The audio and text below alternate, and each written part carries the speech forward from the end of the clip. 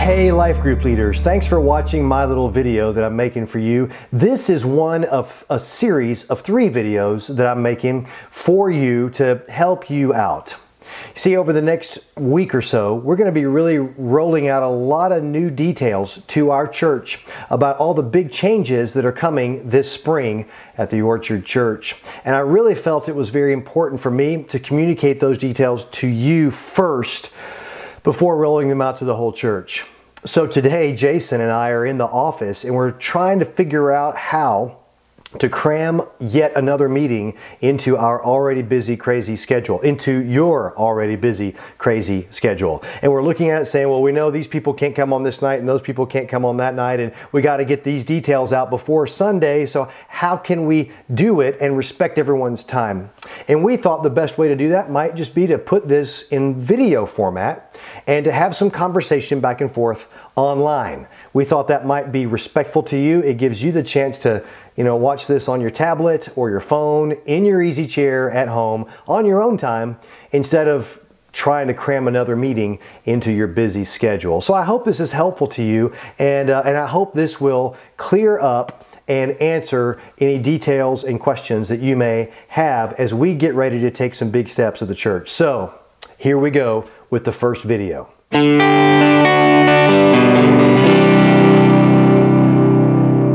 We are taking some bold steps at the Orchard Church this spring. Some huge, bold steps. At the beginning of March, we're introducing a brand new Sunday morning worship schedule. Brand new schedule. In fact, everybody is going to have the opportunity to pick a new worship hour because neither of our current services will exist starting next week. We're going to have an entirely new schedule. Everybody picks a new time. And that's kind of crazy. The second thing, at the end of March, is that we're aiming to celebrate Easter the biggest way ever, with the biggest crowd ever, and the most logistics we've ever had to handle. It's going to be a giant day. We're hoping for 1,000 people. I hope you're inviting folks now, and I hope your group is praying and inviting folks now to Easter Sunday. Right behind that, we're going to be launching our new campus, the Orchard Church North Campus. It's going to have a completely different feel, a completely different environment. It's going to introduce entirely new concepts of what worship might be like in Ellijay on Sunday mornings. And that's huge also. And then right behind that, we're going to wrap all this new change phase up with starting off our new financial planning resource for everybody involved in life groups at the Orchard Church. That's a lot of big, bold steps. And really, any one of these steps would be a showstopper for any other church, man. They would turn everything else on their calendar off so that they could get on top of any one of these things. But we feel like God's calling us to do all 4 of these right now. And we know we can't do it on our own. We know that we must rely on His power and His presence to be able to do it. And that's part of why I wanted to talk to you today, because we're doing all this in order to make the gospel relevant to our community. We're willing to do whatever we can do, to try anything we can try in order to reach people that nobody else is reaching. That's really what we want to be doing here, and that's why we're going about all of this. And your role in this is absolutely vital. Absolutely vital. Because you guys literally have your fingers on the pulse of the church. The heartbeat of this church is you, because you are leading in our communities. You're leading in our life groups. You are building the body of Christ together, brick by brick, individual by individual. You are where it's really happening in our church. And what you do is amazing. I came across this incredible quote from Eugene Peterson just today. Eugene Peterson's the guy that came up with the Message translation of the Bible. And here's what he says.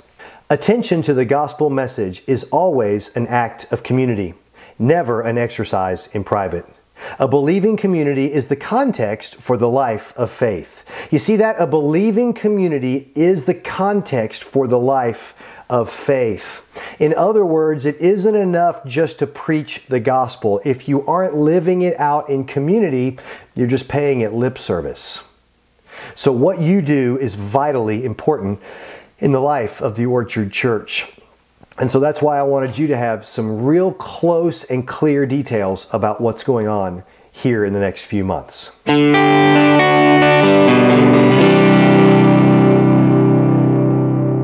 On Sunday, we're going to be rolling out the next phase of our life groups to everybody, the financial planning resource that we're going to be providing. And we're all very excited about it. But it will change the dynamics of the way your life group works for a couple of months. In fact, it may change the dynamics of your group for the rest of the life of your group. I just want to make sure we all know why we're doing this right now, why we're taking the time to stop and to get everybody on the same page financially. It's because we're taking to heart that key verse in Proverbs that says, "The prudent man sees danger coming and takes refuge, but the simple man goes on and suffers for it." We want to be prudent, and we can all agree that there may in fact be another big economic storm coming in our near future. And we want to, number one, take the chance to prepare our people to handle the storm. Somebody wise said that these economic crises don't create problems, they reveal problems. And all of us have financial problems lurking just beneath the surface. And we can live in denial about them when times are good, but when times get hard, those problems are revealed. And so we want to be able to provide for and to protect our body and enable them to be the light shining in the darkness when everybody else is suffering because of the economic consequences that may be coming. The second reason we think a byproduct of all this is because we believe that this will result in a church better positioned to respond to the call of God to do something big in the future. We believe a building is in our future, maybe some other big things, but we believe in preparing our hearts and our finances first before getting to that. And the third thing, and this is really important, I really believe that the financial planning resource that we do will be a huge growth engine for your life group. Yeah, I believe that it's really going to transform your group size-wise. You know the story. We got a lot of people that are attending the Orchard Church, but they haven't committed to group life yet. They aren't involved with your group or with my group at this time. And you know why. It's because it's intimidating. It's scary. It's getting out of our comfort zone to find someone's living room late in the evening down a lonely dirt road with a bunch of people you don't know. It's scary. But I believe that this resource is going to be a magnet to get people into groups. And we're going to talk in the next video about how to leverage this for the benefit of the body of Christ and to grow your group. So it's really, really important for all of us. So that's kind of the overview of what we're talking about and where we're headed next. In the second video, I'm going to give all of the main details about our financial planning resource that we're going to be doing over 10 weeks.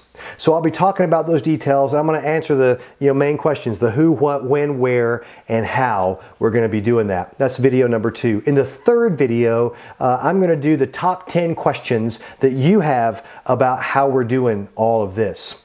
Now, I'm probably going to answer most of your questions in the next video, the second one, but I'm preparing to answer your top 10 questions for the third one. I've already kind of anticipated what some of those are, got them written down right here in front of me, as a matter of fact. But you may have some questions that you think I may not be prepared to answer. That's great.